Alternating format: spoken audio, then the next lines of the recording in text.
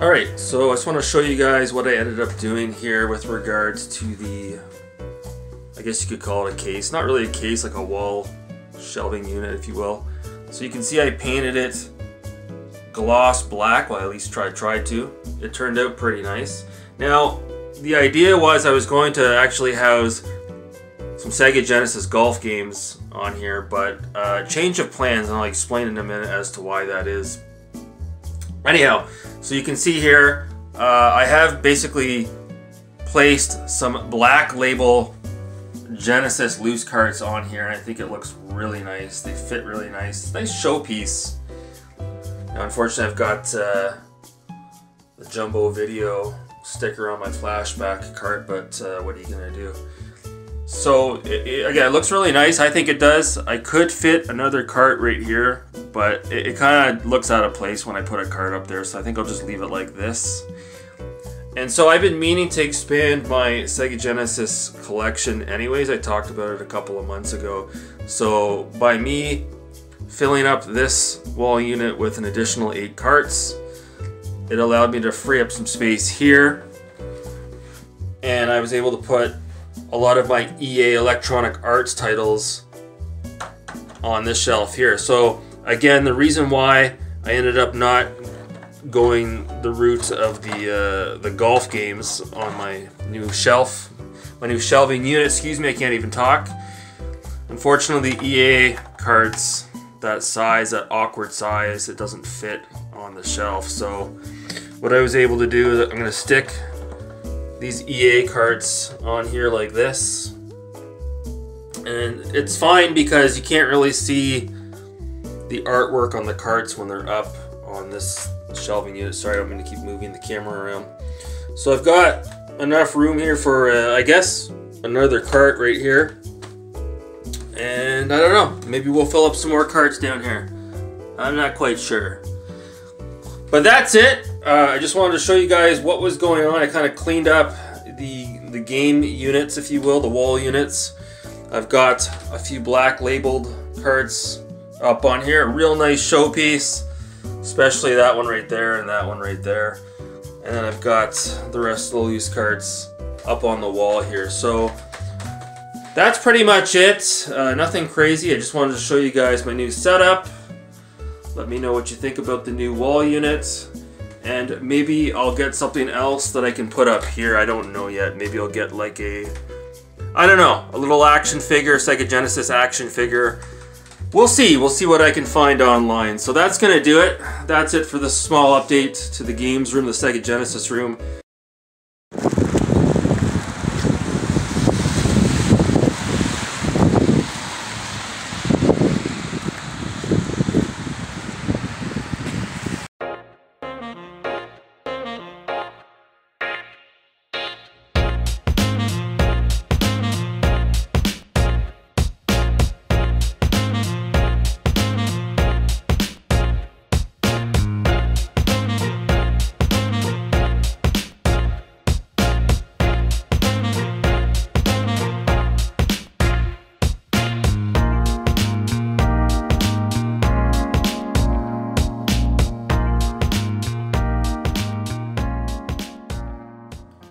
Alright, so we're doing this freehand with the smartphone tonight, so I do apologize for the amateur hour camera work, I guess we could say. So as you can see, I hit up a Howard's Pawn Shop. I was actually out of town a couple of days ago, and when I went in there, I couldn't film because it was just the employee in there and one customer, and I don't know, I didn't feel right about it. But the guy had, I kid you not, he had Sega Genesis games, Atari 2600, PS3, PS2, lots and lots and lots and lots of games. But, you know, when you get into this stage of collecting, such as myself, there's really not a lot out there that I don't already have as far as games I'm looking for. So it is very much a picky, choosy affair right now. You know, you gotta sort of really, you spend a lot of time out in the wild to find anything you're missing in your collection, you shore up any loose ends. So it can get rather difficult, I guess is what I'm trying to say, to find those last few games that you might be looking for in your collection. So But a lot of times I end up picking up games that I don't even really have on my radar, and this is a prime example here. So when I went in, the guy was really nice. He had kind of an East Coast accent. I don't know if he was from New Brunswick or Nova Scotia. Pretty laid back dude. And right away, this caught my eye. Tokyo Extreme Racer Drift. Now there's quite a few entries into this series. I've always wanted to have this game. I've had a hard time finding it. Apparently it's a common game. I haven't seen it in the wild. There's also a Tokyo Extreme Racer Drift 2.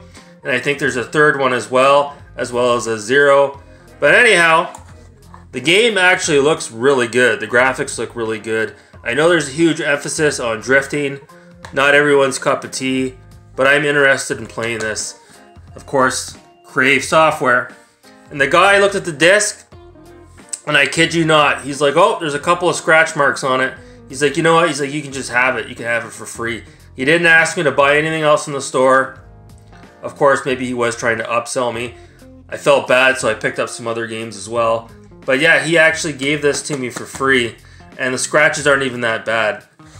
So when I was walking around the store, I'm like, do you have any Genesis games? And he's like, oh yeah, come over here with me. And it was sort of behind the shelf. I didn't see it. He had a couple of Genesis games, nothing that really caught my eye. He had RBI Baseball Complete in Box. And he had this, Pac-Mania. Now when I saw this, I didn't even look at it to see that it was Pac-Mania. I thought it was Miss Pac-Man. And basically he was asking, I think, $6 for this. It's complete in box. So I'm not going to say it's the greatest Pac-Man game in the world, but I mean, for $6, complete in box, this is going to look nice on the shelf. I was very happy to have it. It's all about that hang tab. Very nice, very nice. And then I saw he had this one here as well. Winter Challenge. Now this is a ballistic game. So that's the main reason why I purchased it. I like to have a few ballistic games in the collection. I like the shape of the card. It's really cool. And he's like, I'll tell you what. He's like, I'll give you these two. 5 apiece, 2 for 10. So I'm like, yeah, sure, fuck it. So again, obviously not the greatest game in the world, but you know what? What I'll probably end up doing is I'll take that god-awful casino game out of my collection and I'll replace it with this game. So no issues with that whatsoever. And the last game I picked up here, I thought it was interesting. I'm not going to pretend this is a good game. I played it for about an hour and a half today. It's very awkward to pick up and play. It's got a real steep learning curve. It's Zebco Fishing. Now the cool thing about this, as you can see, it's a very long, enlarged cart holding a AAA battery. That's because this has a rumble pack included. I didn't know. Apparently there's several Game Boy Color games that have a built-in rumble pack, and it really actually adds a lot of entertainment to the game, because when the fish bites on your lure, the rumble pack rumbles, and that lets you know you gotta hook the fish and reel it in. So yeah, pretty cool. Very interesting, quirky, oddball game to have in the collection. And yeah, I think I paid $6 for this. So pretty cool. I don't know if you guys have seen any other or heard of any other Game Boy Color games that have the rumble pack. I know there's some that have the, what is it called? The gyro accelerometer. I know I've got a Kirby game that has one of those as well. So interesting stuff. Nothing too crazy, just a few pickups on the cheap. There are deals to be had. You just got to go out there and look for them. And I got one more thing I want to show you guys, and we'll wrap up today's video. So I got a buddy of mine who wishes to remain anonymous, subscriber of the channel, and he reached out to me. He said, hey Cam, he's like, I got something that you need.